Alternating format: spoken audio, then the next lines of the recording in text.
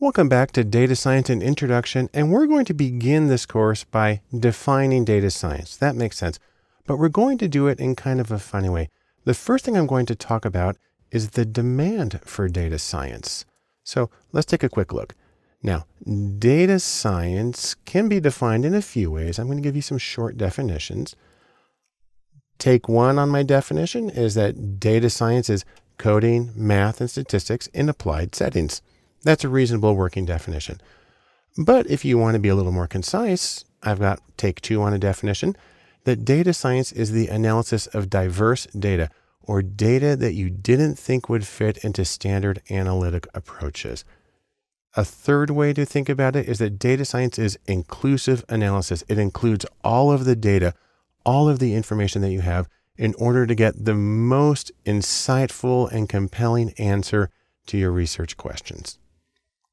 Now, you may say to yourself, wait, that's it? Well, if you're not impressed, let me show you a few things. First off, let's take a look at this article.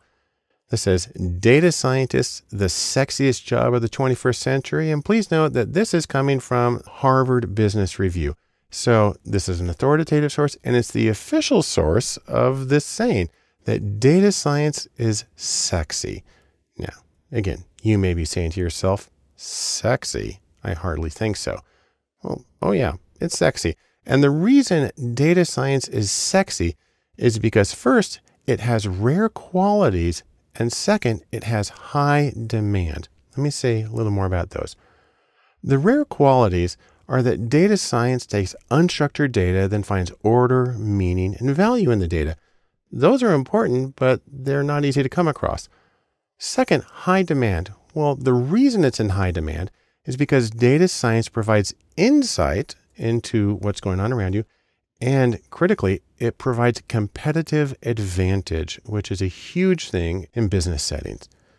Now, let me go back and say a little more about demand. Let's take a look at a few other sources. So for instance, the McKinsey Global Institute published a very well-known paper, and you can get at it with this URL. And if you go to that webpage, this is what's going to come up. And we're going to take a quick look at this one, the executive summary. It's a PDF that you can download. And if you open that up, you'll find this page. And let's take a look at the bottom right corner. Two numbers here. I'm going to zoom in on those. The first one is they are projecting a need in the next few years for somewhere between 140 and 190,000 deep analytical talent positions. So this means actual practicing data scientists. That's a huge number, but almost 10 times as high is 1.5 million more data savvy managers will be needed to take full advantage of big data in the United States.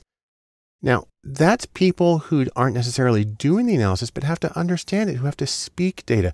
And that's one of the main purposes of this particular course, is to help people who may or may not be the practicing data scientists learn to understand what they can get out of data and some of the methods used to get there. Let's take a look at another article from LinkedIn. Here's a shortcut URL for it. And that'll bring you to this webpage, the 25 hottest job skills that got people hired in 2014. And take a look at number one here, statistical analysis and data mining, very closely related to data science. And just to be clear, this was number one in Australia, in Brazil, in Canada, in France, in India, in the Netherlands, in South Africa, in the United Arab Emirates, in the United Kingdom, everywhere.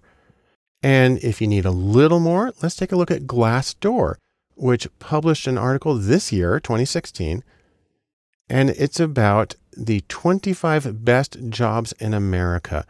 And look at number one right here. It's data scientist. And we can zoom in on this information.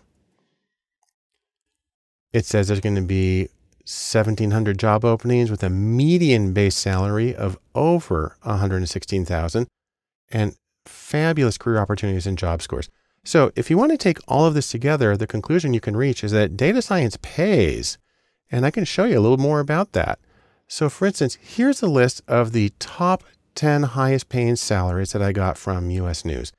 We have physicians or doctors, dentists, and lawyers, and so on.